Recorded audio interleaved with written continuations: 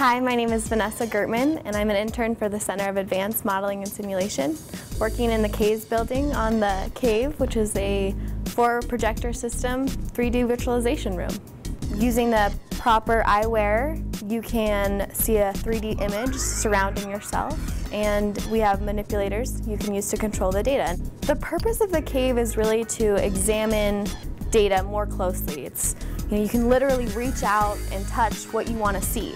And in some cases, we're modeling things taking place inside of the core of a nuclear reactor where we could never go. And we can literally walk inside of the core.